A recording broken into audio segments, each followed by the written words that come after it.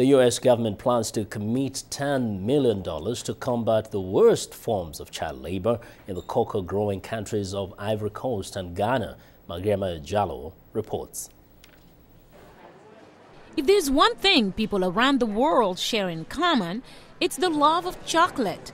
But for some, it's a bitter reality that the main ingredient in chocolate, cocoa, is generally produced by child labor. U.S. Labor Secretary Hilda Solis, along with U.S. Senator Tom Harkin and Congressman Eliot Engel, are trying to change that.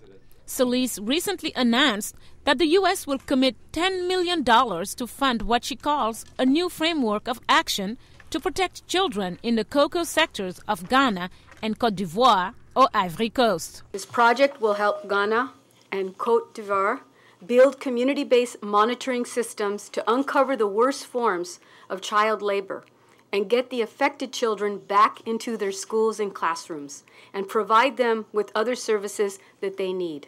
Solis said the initiative is in support of so-called Harkin-Engel Protocol, an agreement signed in 2001 with the cocoa industry to keep children from doing kinds of work they are not suited for. Iowa Senator Harkin, one of the protocol's sponsors, said the initiative is not meant to keep children from working entirely. I worked when I was a kid. I'll bet you worked when you were a kid. I'll bet Elliot did too. I'm talking about work that keeps kids from being in school. Hazardous kinds of work where kids lose fingers. They get scarred for life.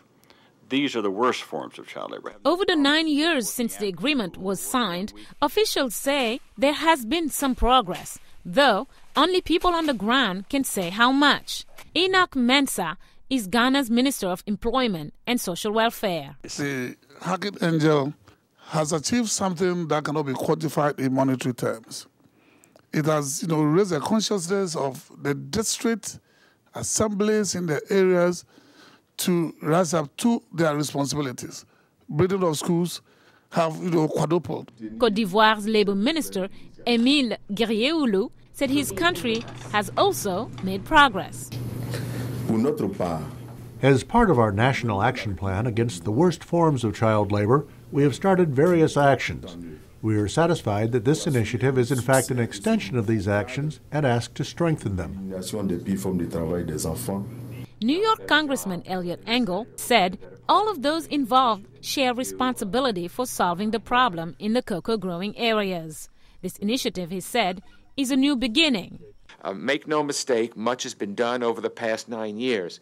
But today we pledge to redouble our efforts and to not be fully satisfied until the worst forms of child labor are completely eliminated. Representatives of the international chocolate and cocoa industry also pledged to commit $7 million to reduce the number of child laborers by 70% over the next 10 years.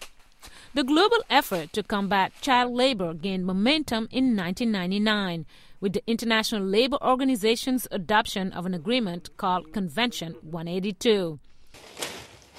As of March 2005, 153 countries had ratified it. Mariama Diallo, VOA News.